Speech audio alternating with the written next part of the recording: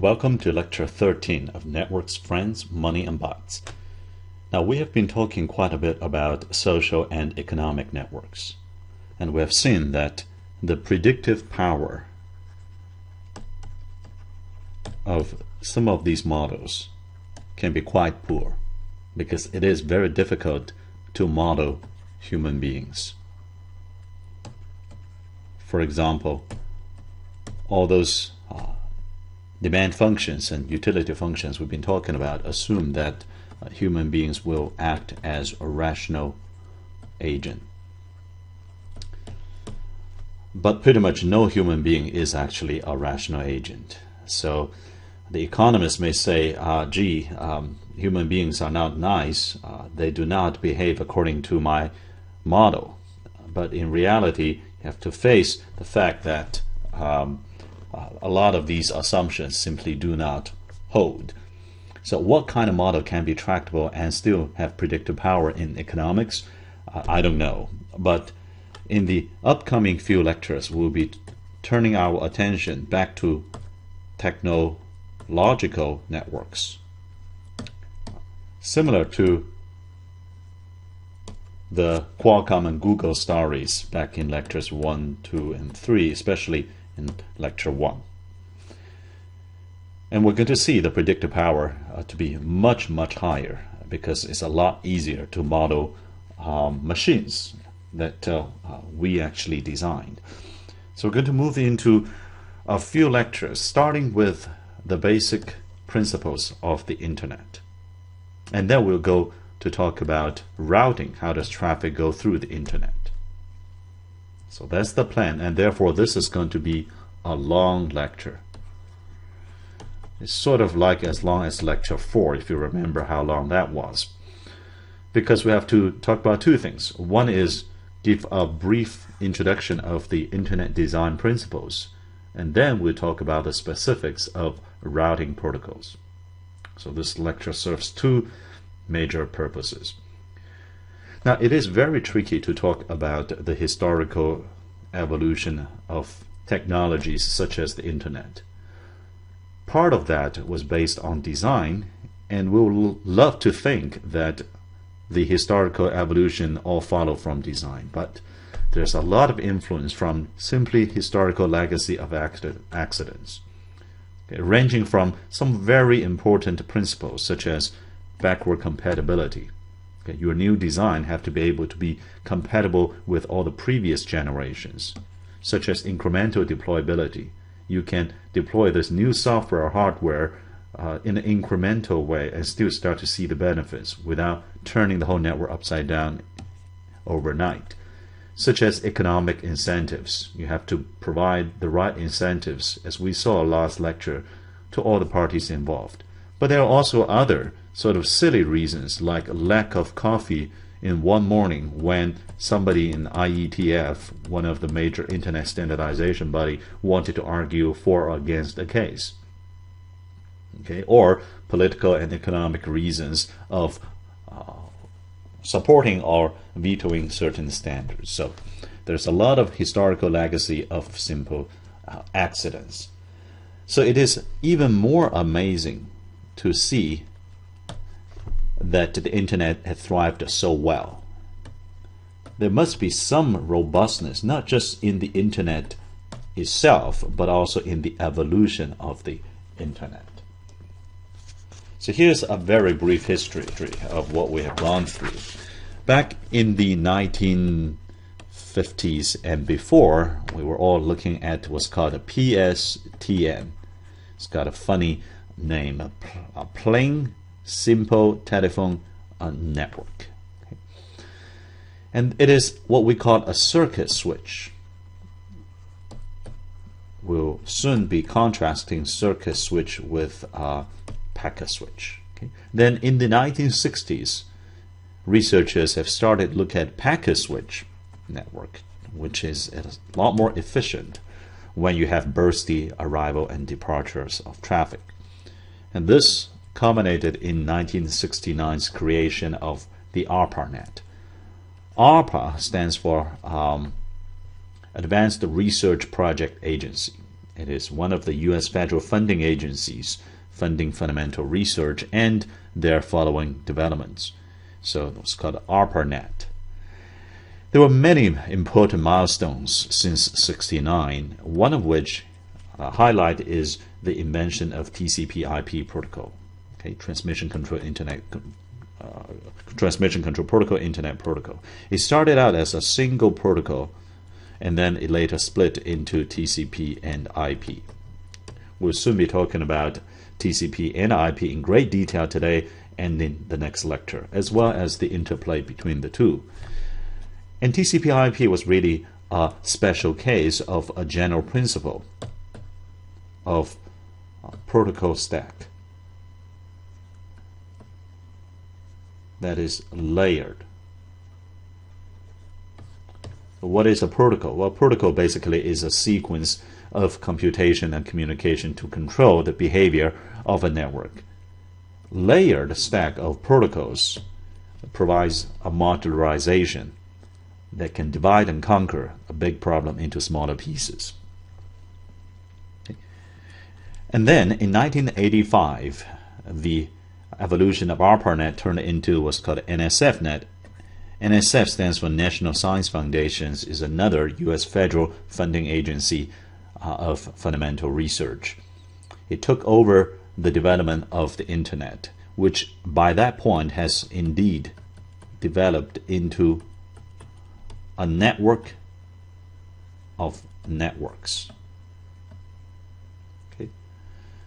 Along this long history, well, actually not that long, maybe 50 years of evolution, there were many important figures, such as the so-called four fathers of the Internet, or sometimes people call 8 or 12 fathers and one mother of the Internet. But no single person sort of invented one monolithic object called the Internet. Okay. Internet really is interworking of a network of networks. Okay. Your computer connected through the Ethernet, my phone's connected through the cellular network, some routers in between. It's a network of networks.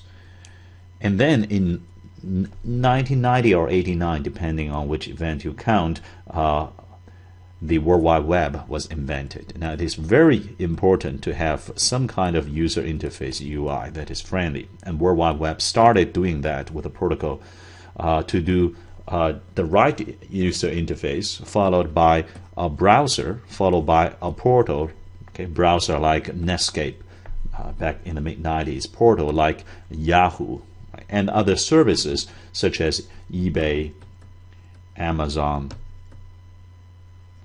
Hotmail. If you recognize some of these, like Hotmail, it means that you're as old as I am, or older. But some of these clearly stayed on over the last almost 20 years, such as eBay and Amazon. Right? One of the first set of most important portals is Yahoo. So by 1994-95, the Internet has taken off commercially. Okay, the government decommissioned the NSFNet. The commercial interest took that into ridiculously fast exponential growth. Okay, now we are in the age of 2012, and it's projected by 2020 there will be 6 times more connected devices to the Internet than there are people on this planet. So that is an incredible, if you count all the way to 2020, let's say, okay, an incredible half a century of development. Now, this course is not a technology history course, so we're going to quickly switch into the 3 fundamental ideas behind the design of the Internet. These are not specific artifacts of engineering, but they are ideas, and very powerful ideas. The first one I highlight is packet switching. Now, the basic idea, as in many powerful ideas, are actually simple once you state them in the right way. It says that if the users don't require dedicated resources, okay, no need for dedicated resources, then don't dedicate resources. Share them. when we say a user, in this lecture at least, a user is equivalent to a session, or what I call a simple session. What is a simple session? Well, a session, for example, here's you, right, holding your phone, and here is a YouTube server in Google's cloud. It goes through actually many hops, as we'll see in a minute. Okay? But actually, when you pull something, okay, whether it's a video or a web page, oftentimes it pull other things. For example, a server with advertisement, okay, or a server with cookies or other control messages. Okay, so when we say there's a session or a user, we really mean just the primary session, if you will. Okay. Often when you download a movie, or stream a movie, it actually comes from many different servers. The 1 hour movie, let's say, actually could come from 10 different servers with different segments. We ignore that. We say, well, in that case, just say that's 10 sessions. Okay. So for us today, a user is a session, it's a simple session, is also a unicast session, meaning that there is only one source and one destination. Later we'll see one source but n destinations, all requiring the same content at about the same time. That's multicast. But today it's a simple unicast session. Now, before the early 60s was the phone networks, which was another remarkable invention in human history, and it was circuit switched. What does that mean? It means that from this source to this destination, we usually use S and T to denote these two nodes. Inside there's a network. You're going to establish a whole tube, okay, a circuit between the source and the destination, and that's only for you. Okay, for example, blah blah blah. I'm talking, right? It goes over there. The say digitally encoded signals of my voice. Okay, and you say blah blah blah. It comes back. When I have nothing to say, you have nothing to say. Silence. Now this tube is still reserved for us, whether we're using it or not. And once we're done with this phone call, you have to tear down the session, just like we have to establish it at the time of initiating the conversation. Now, you can probably already smell something good about this. For example, quality guarantee, because no one else is sharing this pipe with you. But you probably also sense something not so good. For example, what if I'm not using it? And it takes quite a lot of effort to establish a circuit and then tear it down. So people started in 1960 start wondering, what if we do something called packet switching? There are three smart ideas behind packet switching. Number one, let's cut this message into smaller granularities called packets. Okay? Instead of thinking the whole user or session as one logical unit, I'm going to think of this as many logical units. Each packet could be quite small. For example, 100 kilobytes. And the different packets can now actually go through a different path in this network. Okay, so you can have multiple paths for the same session. Okay, some of the packets go this path, some of the packets go this, some go this path. And furthermore, each link along each path is actually possibly shared by many sessions. Okay, so here's one link. This session goes through this link, taking up some of the capacities. There could be another session going through this link, taking up another part of this capacity. Okay. So what's so good about shared path and shared links of multiple paths? Okay. Each link shared by multiple sessions, each session may take multiple paths. We'll see. Okay. Now here's first a pictorial illustration of that. Graph A is circuit switching. Now, the physical manifestation of a circuit can be different. For example, a typical one is you get one time slot, I get another time slot, you get yours time slot, I got my time slot. So even when you have nothing to say, your time slot is still yours. Nobody is using it. Another one is frequency domain. Okay, you get this part of the spectrum, I get that part of the spectrum. Okay, and I will have a dedicated tube between my source and destination. Graph B, in contrast, is a packet switched. Okay. These little blue things are the packets, okay. And also these white ones. Okay. So some packets traverse one path, some packets traverse a different path, and a link, for example, this link can be shared by multiple, in this case, 2 sessions. Now this actually is a debate that runs far and deep. We are talking about circuit versus packet switching. Back in lecture 1, we talked about orthogonal versus non-orthogonal allocation of radio resources in wireless cellular networks. For example, FDMA or TDMA versus a practical CDMA, even though in ideal situation CDMA is also orthogonal. We will talk about client server versus P2P in lecture, I guess, 15 coming up. Okay. We will talk about local storage in a dedicated machine versus shared and rented cloud in lecture 16. We will talk about in lecture 18 contention-free centralized scheduling in Wi-Fi versus the more often used random access in Wi-Fi. All these comparisons, A versus B, represent a tension between a dedicated or orthogonal versus a shared or non-orthogonal resource allocation in a network. So which one to pick, A or B? Well, to those who love circuit switching or in general orthogonal and dedicated resource allocation, you say it's got a guarantee of quality, okay? Because nobody is fighting with you. As opposed to in packet switching, you really have no guarantee unless you impose a certain particular resource allocation mechanisms on top of the basic features, as we'll see in lecture 17 for video traffic. But in general, what you have is what the internet community jokingly, I guess, called the best effort.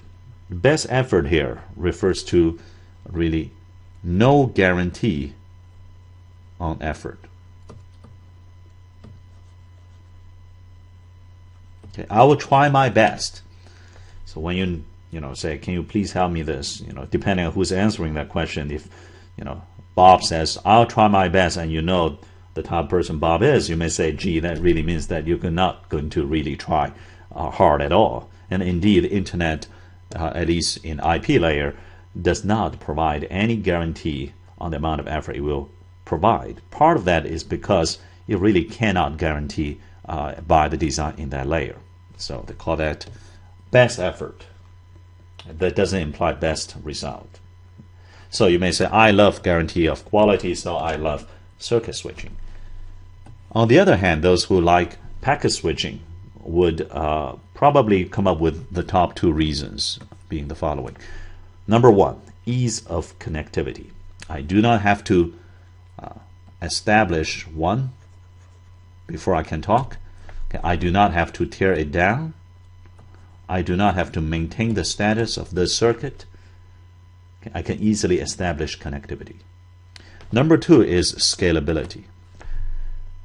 We have briefly touched upon this, and in the coming lectures we'll be talking a lot about scalability in various kinds of technology networks. In this case, scalability refers to the efficiency gain in packet switching. There are actually 2 distinct types of gains. Number 1 is called statistical multiplexing. Okay. It says the following: if Alice's traffic looked like this and Bob's traffic look like that, then if I put them together, I'll get some traffic like this. Right? So I can have this pipe actually serve 2 users. Now, of course, you say, well, gee, the peak and the valley actually are exactly complementary between Alice and Bob. No wonder you can do that. Sure, this is extreme case, but imagine, in many cases, if you can put 10,000 users together, okay, and they fluctuate in their traffic demand, you will have some gain of the flavor of statistical multiplexing. But what if they indeed all peak at the same time? Then you need something like time-dependent pricing to smoothen some of that out and leverage the resulting statistical multiplexing gain. That's what we mentioned early on in the last lecture. All right, so when would this be useful? It would be useful if there's a lot of dynamic traffic on demand with a lot of burstiness. If this traffic keeps on going, okay, even though there's some up and downs, it just keeps on going, then you may just say, well, let me just waste a little bit of resource and give this pipe to it. But if the traffic is like this, come and then go, come and goes. Another one is also like that. This is bursty traffic. Okay, when it arrives, then it will arrive with quite a bit of demand, and then it will be silent for a period of time, then it will come back up again. For bursty traffic, if you give a dedicated pipe, then you are guaranteed to lose a lot of efficiency. All these slots are gone. The resources are not being fully utilized. Okay, so for dynamic on-demand scenario with bursty traffic, you want packet switching to help you with a statistical multiplexing gain. Number 2 reason for efficiency is resource pooling. This one takes a little bit more effort. In the homework problem, you will do a little exercise. Actually, to illustrate resource pooling is even important for telephone networks. But you can intuitively understand, if you go to the cashier checkout counter of your country's favorite supermarket, say Walmart, right? So there are, say, 3 queues, okay, 3 cashiers. And if there are 3 separate queues, a lot of times you say, gee, the other queues are moving so fast, my queue is moving so slow, which might be true or just perception. But you may say, oh, this is not fair. Whereas if there's actually one queue to all of them, just one queue, everybody just queue up here, and whenever there's available cashier, the next one can go there, here, here, or here. Okay. And then you may feel that, this is more fair because, even if I'm in the wrong queue, it's all right. So similarly, you can say that if there's a certain capacity, okay, let's say this is actually a collection of 5 cashier counters, 5 cashier counters. And if you divide the pipe without allowing them to share the queue, then you may actually have a fully occupied set of counters here and start turning away people, or making them wait, even though when the other sets are actually have vacant cashier counters. Okay, so by putting resource together, you gain some efficiency. All right, so as you can see, this is when you allow a multiple path, and this is when you allow shared links. These 2 features of packet switching lead to 2 different root causes for the efficiency and thereby scalability afforded by packet switching. Now, in the end, what wins? The guarantee of quality or the ease of connectivity plus scalability and efficiency? As you might guess, the ease of connectivity and the scalability and efficiency won the day, because it pays to at least have a large network to start out with. And then let's worry about quality of service with other methods. So packet switching won the day, although that wasn't entirely clear even all the way to the late 90s.